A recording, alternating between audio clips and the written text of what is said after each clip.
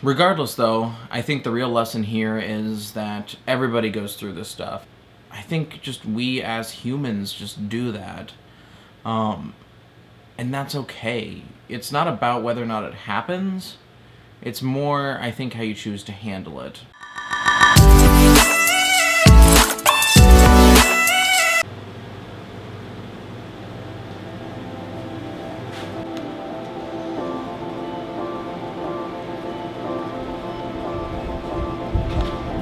Jordan has an interview today. Looking awfully spiffy. Give us a little runway.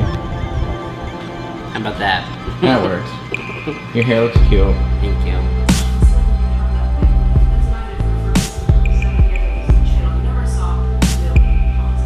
Yeah, I need to like call now. 42.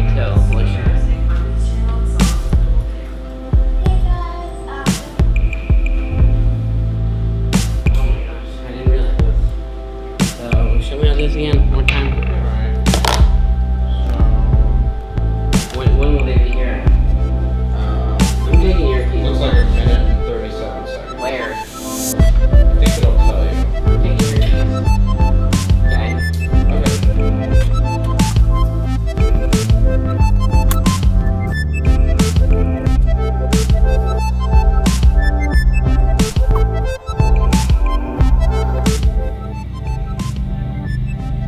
There would be somebody mowing outside right now, wouldn't there? Literally on the other side of that glass.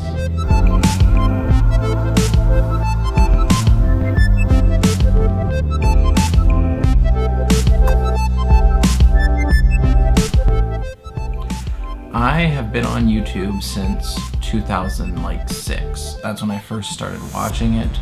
I actually stumbled upon Philly D, apparently, I didn't even realize it at the time, but that was like right when he started his channel. You know, being on the platform for so long, I've always known that I wanted to be on YouTube. I didn't really know what that meant. You know, I didn't, you know, this has been forever.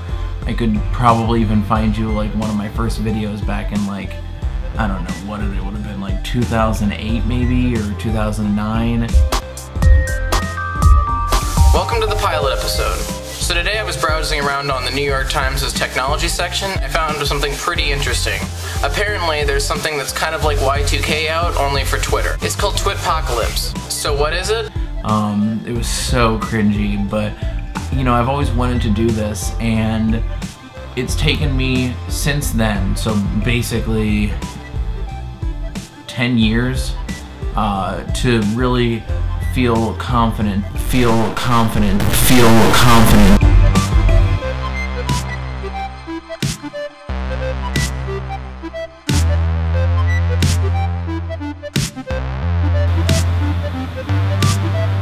Hard. I know. It's just so good. Well, it's just different than what you do even. Well, I want to do more stuff like that. Well, you can. I just feel like my work is so boring. You're so boring. Yes, it is. Unless I got fucking drag queens like strung up by their toes with like Jason masks on. Nobody gives a shit about my work. Not true. There's things when you've been in charge of the thing we posted on Instagram, those have been like the most well-received things, like your champagne shoot and stuff like that. You have really good concepts. Our stairway shoot, you've done really good stuff. They're just not you. You're different, you know, being all together. You're creative in different ways I'm sure that they would never be able to do. I don't want you to second guess what you've done, you know? You don't need to be judging yourself like that. They're different people. We're not measured on the same, like, scale, you know? You've done things that they never have and I'm sure never will. You've done that so much that nobody has. Don't need to be so hard on yourself. All you can do is try to improve. Because of you, I mean, look already from, like, you know, everything you've done for me with In Between Ranches. Not just from this week. I'm talking like the past, you know, 8 years, how much you've come through for me. And by being there for me, you've helped me be able to produce the things that I want to. That I would never have been able to without you. You know, you continue to be more than just a photographer, and I think that's, you know, one of your like best defining traits is that you just want more and to do more.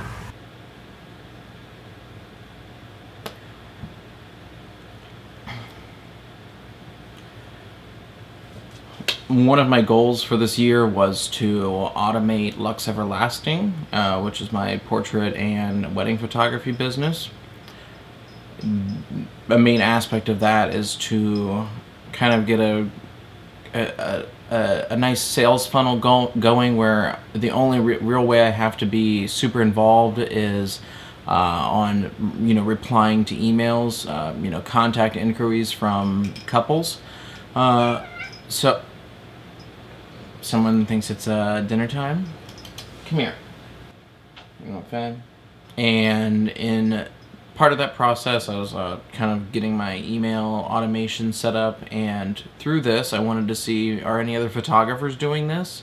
You know, I know there's a lot of like kind of more entrepreneur or like service industry style businesses, like bloggers and whatnot, that kind of have a email opt-in option on their website.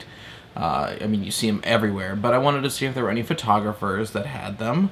So I logged on into, you know, on Wedding Wire and searched some wedding photographers to see if anybody would have any. And instead of getting well, I did get an answer to the question, which was no, but in addition to that, I also started spiraling because I saw so many amazing photographers on there. I mean, for lack of a better word, it made me feel like insecure, I guess. You know, I just didn't feel like I am as good of a photographer as I want to be, let alone, you know, I've done the best wedding work that I'd like to do. It's just so interesting how this stuff can, how like creativity and like being an artist can kind of turn on you, I guess. I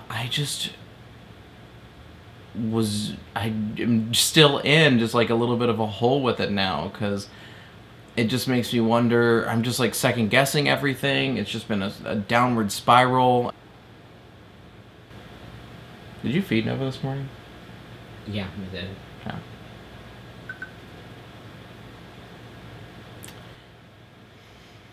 Regardless, though, I think the real lesson here is that everybody goes through this stuff. I'm sure I'm not the only, you know, marketing, branding person that has gone through this.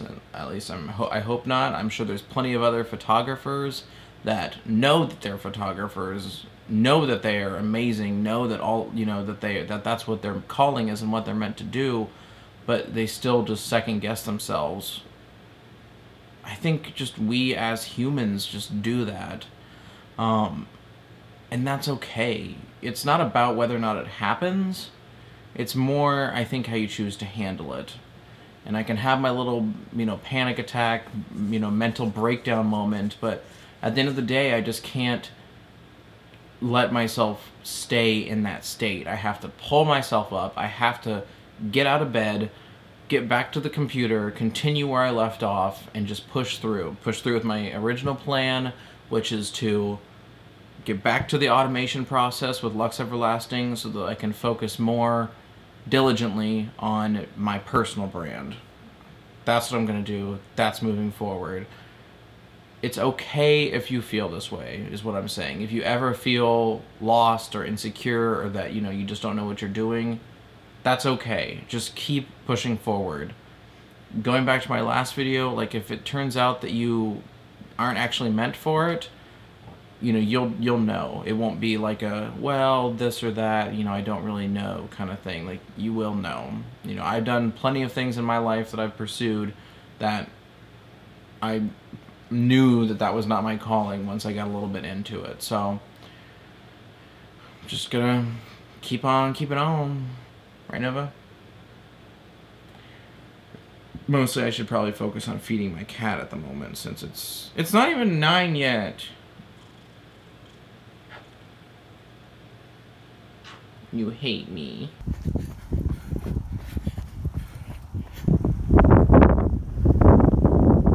So, after my little miniature breakdown there, I went for a run, and just to clear my head. Sorry for kind of the sweaty look and the bad audio, but I just wanted to make a really quick clip and say, you know, on the run, I kind of had a little bit moment of introspection and really thinking about it, like, I should not even be comparing myself to these people, you know, regardless of anything else, what I'm doing, no matter what the field is, no matter kind of where I'm going, what direction I'm going in.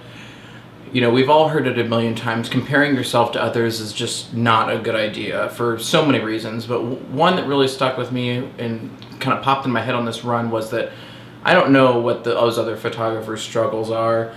I don't know what they've done. I don't know anything about them. I'm just looking at kind of this like perfect profile and just seeing, wow, these images are incredible, and I do appreciate them and I'm happy for them, but you know, at the same time I feel worse about myself for it, and that's just completely irrational. You know, I have no idea what they went through to work to getting those good of images.